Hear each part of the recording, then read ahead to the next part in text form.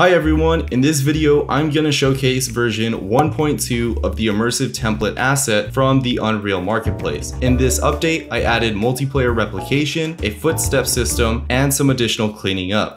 This video is time-stamped, so feel free to skip around to the sections you're interested in or just check out the whole thing for a nice overview. Let's start with the multiplayer. I haven't worked on replication before, but I know a lot of people would want it, so I took a stab at adding it anyway with this update. There are a few major issues that I've encountered and I'll cover it in a bit, but let me start by showing you what works and the other features of the update. So when I open up a new project, we can put two players in client mode and hit play. So you can see that each of the players have their own HUD, which is independent to each other's. They can interact with objects and each person can see what the other is doing. Not only that, each person will see the widgets pop up for themselves without affecting the other, as well as seeing the location highlights. For torches, you can hear the fire fade in and out for each player as they get close or away from it, as well as turn it on and off properly based on the state of the torch when they're picking it up. The interactable counter works as well. The chairs and the keycard reader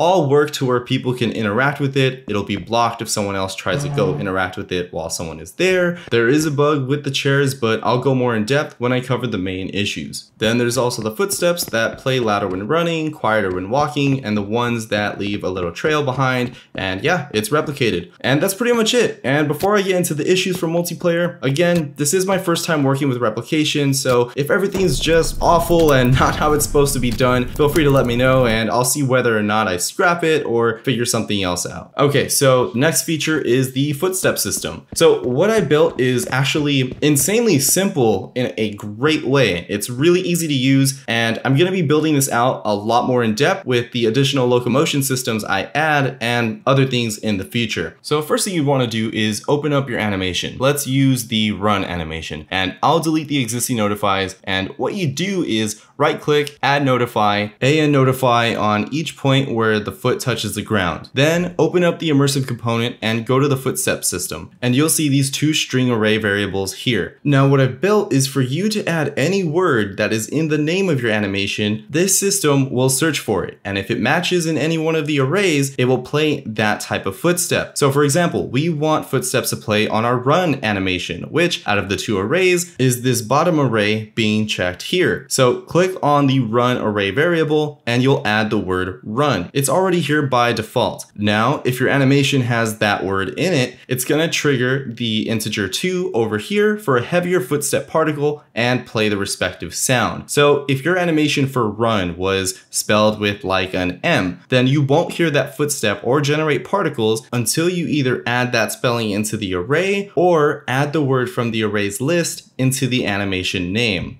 See, so if I change the animation name to rum with an M, you won't hear anything, but all I have to do is either add that spelling to the array and boom, it works. By default, there are no particles spawning for walking, but I've already set up a bool that you can just easily set to true, and it's already set up so that the particles will be smaller and audio is quieter for walking. Feel free to dive more into the blueprints to see how it works. They're all commented out, but I'm gonna make a separate video explaining more in depth about how this system works. Not only that, but yes, I will set it up to detect what type of surface you're running on and play different sounds and particles based on that. To see what you could customize, I've gone and separated the variables with additional comments all throughout. Another thing I've added was the option to set the release animation whenever releasing objects. It's on and set to middle by default, but that way you can have a consistent release animation play every single time. The last thing I want to mention is I completely removed, I think, all of the event ticks that I was using, so everything is run based off events, functions, and timers as efficiently as possible. So that's it for the updates. I'm pretty sure that should be everything, and if not, another video will come out. So back to multiplayer and specifically the issues. As I said, this is my first attempt and I spent about the last 2.5 weeks getting it to this point, but there are some major problems that I will cover now. So if you're experienced with multiplayer, then I assume these things will be easy for you and you'll know how to fix it. Again, I'm still learning. Okay, so issue 1 is that if a character releases an object while both are in client mode, the object seems to go flying away. From debugging, the issue seems to come from setting the collision back on to when it's being detached. If I don't set the collision on, it will not simulate physics and just hang in place when it's released, which is no good. Now, I said this happens if they're both in client mode. As soon as you put one person in listen server mode, all of that goes away and it works totally fine. I have no idea why, and the internet is useless in answering this.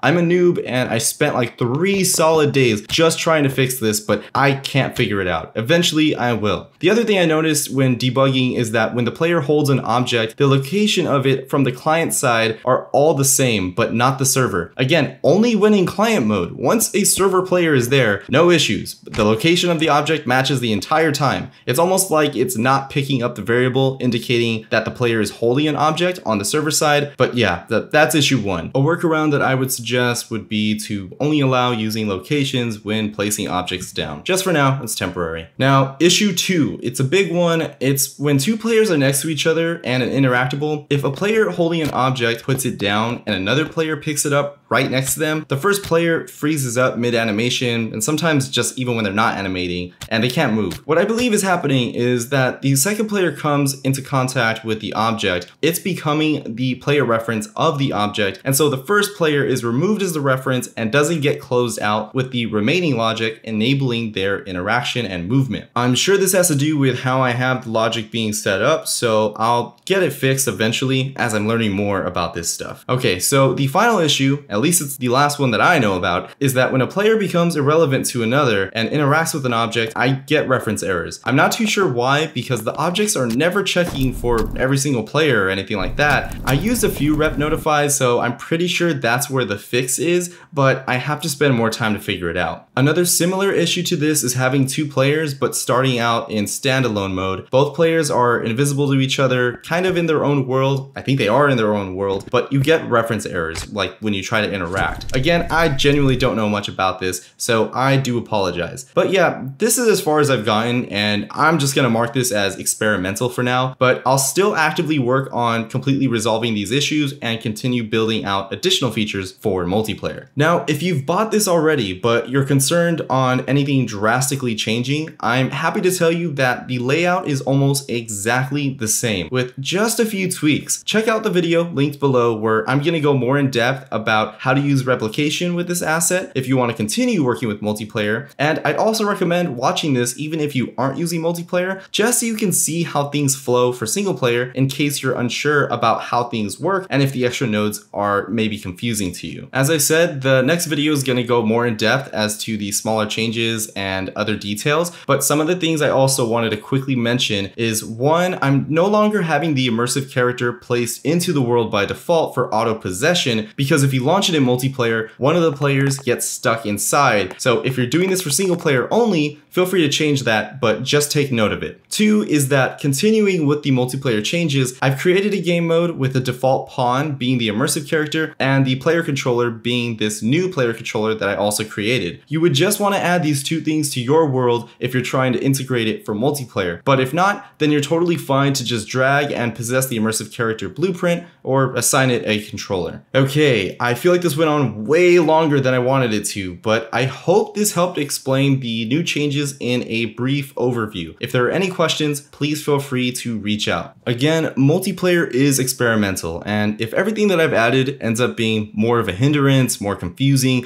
just let me know. I'm totally not opposed to seeing if I can even make 2 versions of like the main character and throw them into separate folders, one for single player games and another for multiplayer. That way people don't have to deal with things they're not interested in. But yeah, just let me know. Thanks for watching. Now that this update is out, I'm gonna grind out some more videos, tutorials, and begin working on the next update. I'll catch you all later. Bye.